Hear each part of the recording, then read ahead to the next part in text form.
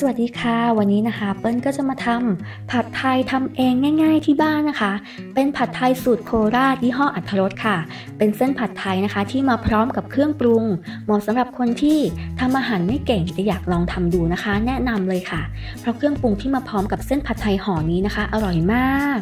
ค่ะเราก็มาเตรียมเครื่องในการทำผัดไทยนะคะเท่าที่ในบ้านมีตอนนี้นะคะก็จะมีไข่ไก่นะคะหมูชิ้นกระเทียมสับถั่วงอกกุ้ยช่ายแล้วก็ต้นหอมค่ะขั้นตอนการทำก็ไม่ยากเลยนะคะตั้งน้ำมันเล็กน้อยนะคะเจียวกระเทียมสับแล้วก็ผัดหมูให้สุกนะคะแล้วก็ใส่เครื่องปรุงสำเร็จลงไปหน้าตาก็จะเป็นแบบที่เห็นนะคะ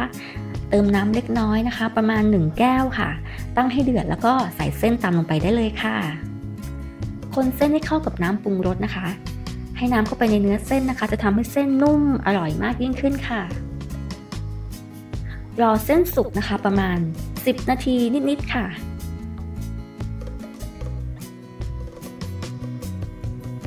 หน้าตาของเส้นที่เริ่มสุกก็จะเป็นประมาณนี้นะคะ